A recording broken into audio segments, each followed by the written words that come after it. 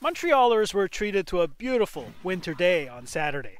While some of us had fun in the sun, others did another activity, ice breaking. I'm Domenic Fazioli. Well, here in St-Leonard, it seemed like everybody had an icebreaker in their hands today. Many people are just fed up of that thick sheet of ice in front of their home.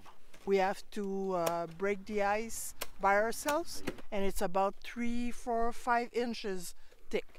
Well, it's at least 6 to 8 inches, the minimum.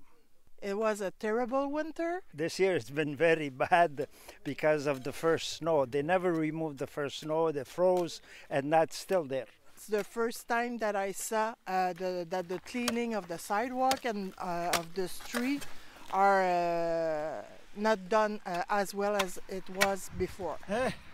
Check out my other stories on the journalmetro.com website. Thanks for watching.